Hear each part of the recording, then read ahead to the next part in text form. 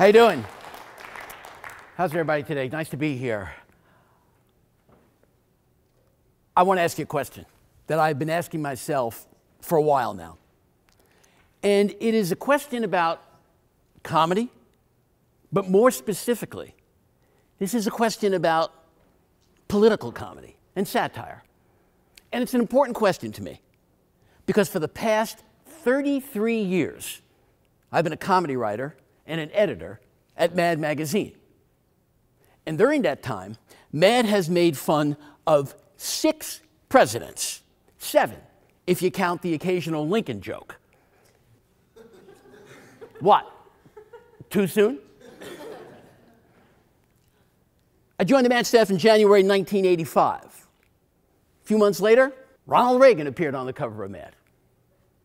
A number of years later, the first President Bush was in office, and he threw up at a banquet into the lap of a Japanese prime minister, and we thought that would be a good subject for a Mad cover.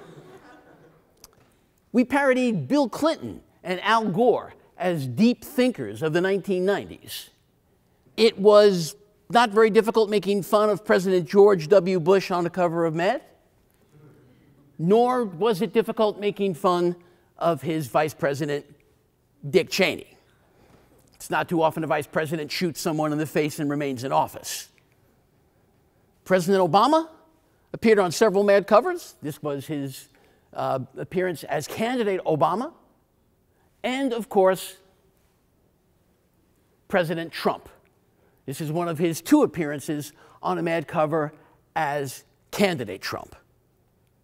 Now, over the years, Mad has gleefully mocked Republicans, Democrats, and third-party candidates.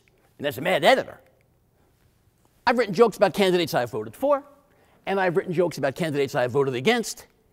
And I will tell you, I will admit, it is much more fun writing jokes about candidates I have voted against. But that is not my job. My job is to write the best possible jokes, even if they come at the expense of my candidate. Because the function of satire, the purpose of satire, is to reveal truth, whatever it may be, through comic exaggeration and ridicule. That's what gives satire juice. That's what makes satire so compelling. Here's my question. In the age of Donald Trump, does political satire still matter? And when I say matter, I mean matter beyond its inherent entertainment value. Matter beyond its ability to generate yucks. What I mean is, can political satire actually change someone's mind on an important social issue? Can it inspire someone to vote for or against a particular candidate? Or is Donald Trump our first satire-proof president? I want you to think about this. In a relatively short time, just a couple of years really, Donald Trump has become the subject of more satire, more parody, more comic put-downs than any political figure in modern American history.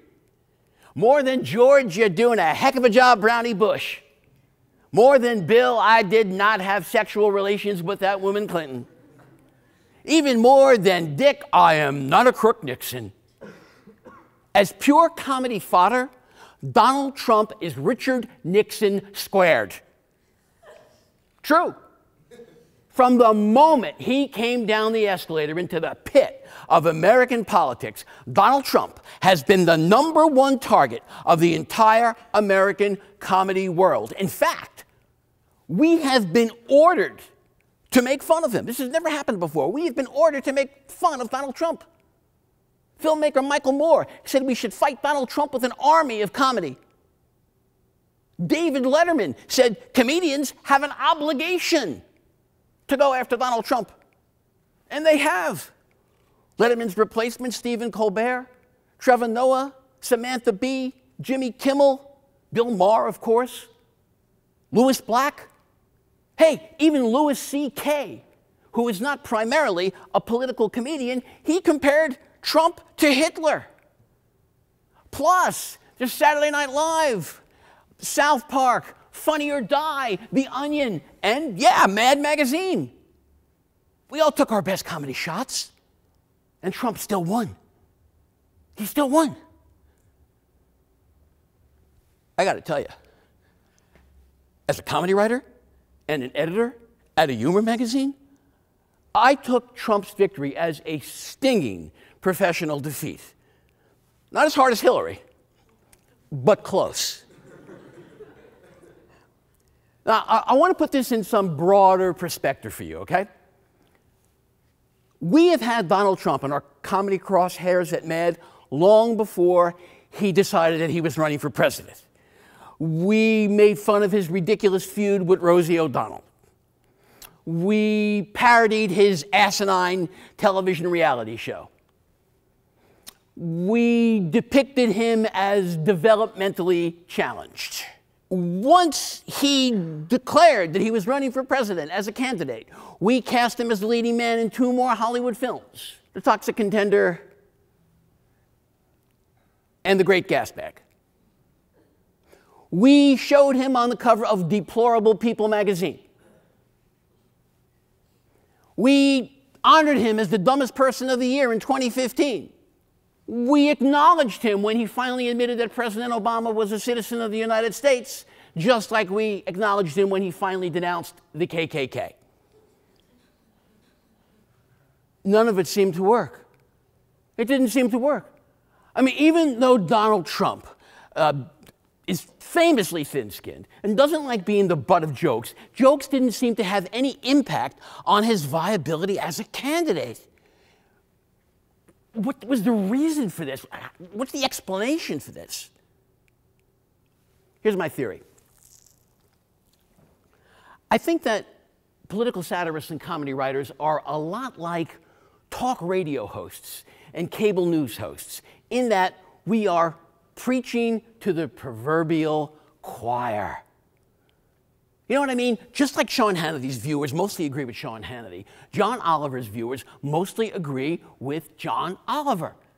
Modern media world is completely fragmented. It's fragmented. It's chopped up into small little bits. And the mainstream media, or what we used to think of as the mainstream media, it's really not mainstream anymore. Not the way it used to be. Not in a world where the average person spends 1/3 of their waking hours on a smartphone and over 2 hours a day on social media. Social media is the mainstream media. It's the media we mainstream. And depending on what poll you believe, 44 to 62% of Americans now say they get their news on Facebook. And by the way, I got that news on Facebook. With rare exception, we all live in an echo chamber of our own creation, which means if you are a Donald Trump supporter, you live in a media world of other Donald Trump supporters, and you won't find much political satire there. Why? Because political satirists, at least in my lifetime, have almost all been liberal. All of the great ones certainly have. From Lenny Bruce and Dick Gregory right up to George Carlin and Richard Pryor, Trey Parker, Matt Stone, and of course, Jon Stewart. And listen, don't let anyone ever tell you that Rush Limbaugh is a political satirist. He's not.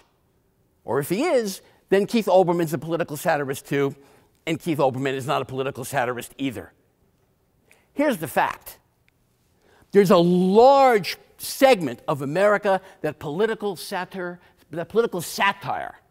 just doesn't reach.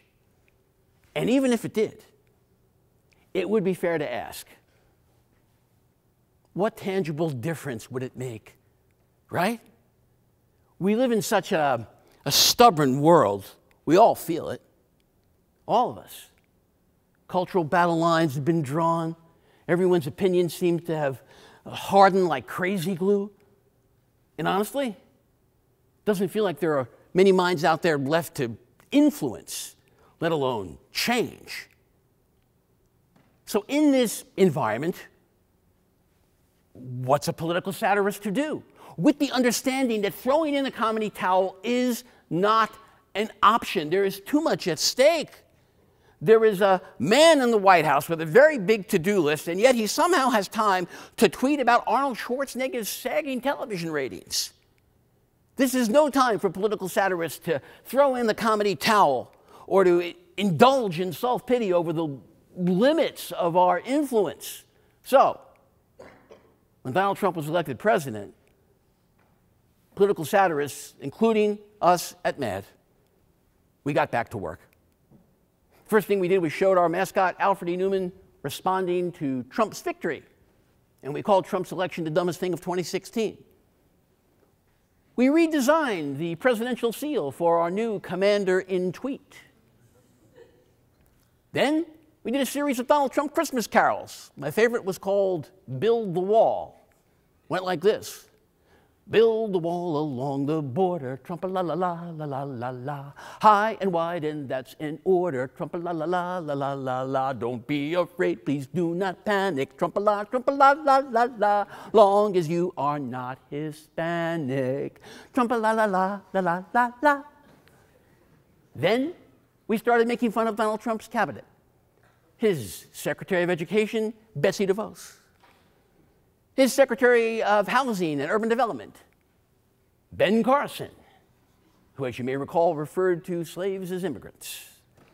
His Attorney General, Jeff Sessions. His Press Secretary, Sean Spicer. And next, the aforementioned Kellyanne Conway, who he showed in an ad for a new perfume called Alternative Facts. For Valentine's Day, we did Donald Trump candy hearts, which such touching sentiments as, let's do the thing I allegedly did in Russia, and can Steve Bannon watch? When the court struck down his Muslim ban for the second time, we had the Statue of Liberty respond on our behalf. When he predictably botched the repeal of Obamacare, we envisioned his next book. And when Nordstrom ditched Ivanka Trump's clothing line, we redesigned their store logo. And here is our current cover. Does any of it matter? Does any of this really matter? Does political satire matter? My answer is yes. I think political satire still matters because when political satire disappears, free speech usually comes next. So it's important that we still have political satire. That said, my biggest takeaway from the election of 2016 was that satirists don't influence the course of nations anywhere near as much as the course of nations influence satirists. It's an interesting thing. Even though comedy didn't stop Donald Trump from being elected, it clearly irks him. That's why he ripped Saturday Night Live and Alec Baldwin on Twitter. That's why he sued Bill Maher when Bill Maher said that he would donate $5 million to a charity if Donald Trump could prove that he was not the spawn of his mother having sex with an orangutan. So we need to keep making fun of Donald Trump. And with that goal in mind, I want to offer the following advice to my fellow political satirists. Let's stop ceding our comedy ground. Ever since 1968, when Richard Nixon appeared on Rowan and Martin's Laugh-In, political satirists have gotten way too cozy with politicians. Now keep in mind, when Nixon appeared on Laugh-In in 1968, he was candidate Nixon, and that he then went on to win the election. This is a strange but true fact. The sock-it-to-me hippie counterculture of the 1960s actually helped Richard Nixon rise to power. Likewise, when Saturday Night Live invited Donald Trump to be the host, Saturday Night Live helped Donald Trump rise to power. That should never happen again. So here's a message to Lorne Michaels, the longtime producer of Saturday Night Live. Sir, please stop inviting politicians from either side of the aisle into your comedy kingdom. It is not the job of political satirists to cozy up the politicians, make them feel comfortable, or give them an opportunity to show the world what a great sense of humor they have. When political satirists do that, they give their power away. And that brings me to the White House Correspondents' Dinner. I am really glad that Donald Trump has decided not to attend this year. I really am, because the White House Correspondents' Dinner has become yet another unfortunate example of political satirists yielding their comedy ground to politicians. Now, don't get me wrong. I like the idea of a president showing up at an event, especially a charity event, to be poked fun at by a comedian. This is actually in the tradition of the king and the court jester. I think it's a noble tradition. There's something healthy about it. But when the court jester is done with his act, the king should not be permitted to play the role of court jester himself. So, if a president, any president, insists on playing the role of the stand-up comedian, real stand-up comedians should stay home. I'm going to leave you with one final thought. It's been said, widely said, that Donald Trump never laughs. Well, actually, I've looked into this, and he has laughed at least once that we know of in public in the last year. And it was at a campaign rally. And he was speaking, and while he was speaking, someone in the audience let out an animalistic yowl. And it kind of startled Trump. And from the podium, he said, "Was that a dog?" And someone in the audience yelled back to him, "No, it was Hillary."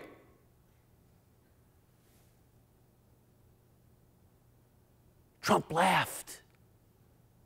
He laughed at that vile, misogynistic, ugly joke. He finally laughed.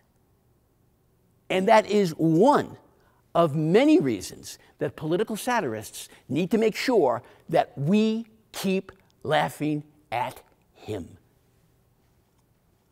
Thank you very much.